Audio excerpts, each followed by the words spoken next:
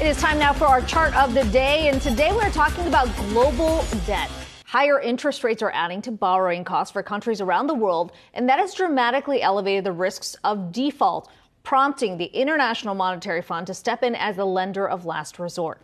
The Financial Times reports lending at the agency has now reached an all-time high. That came at the end of August with $140 billion dispersed across more than 40 separate programs. That number has already exceeded the amount of credit outstanding at the end of 2020 and 2021.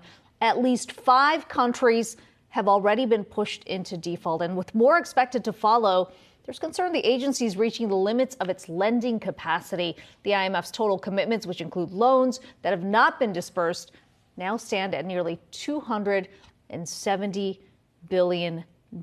Inez, and we're talking about obviously a higher rate environment globally, but of course a lot of this conversation goes back to what we've been talking about all throughout the last few weeks. It is a stronger dollar also adding to that debt load. That's right. It all circles back to the U.S. dollar and the strength of the U.S. dollar vis-a-vis the other currencies in the world, and how foreign currencies have been sliding. And these companies or these countries abroad are they have their debt in dollar. Debt. Exactly. And so that is more expensive for them. So again, the impact that a strong U.S. dollar is having abroad.